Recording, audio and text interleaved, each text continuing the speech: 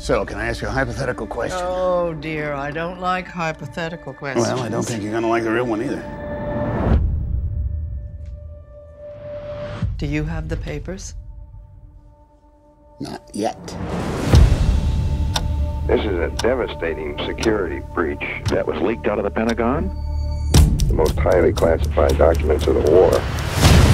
The Times says 7,000 pages detailing how the White House has been lying about the Vietnam War for 30 years.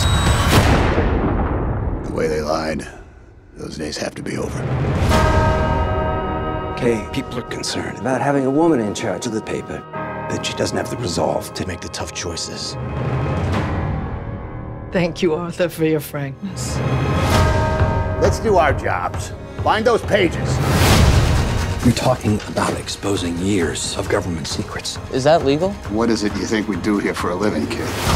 Ben, I might have something. It must be precious cargo. It's just government secrets. The New York Times was barred from publishing any more classified documents dealing with the Vietnam War. If you publish, we'll be at the Supreme Court next week. Meaning? Well, we could all go to prison.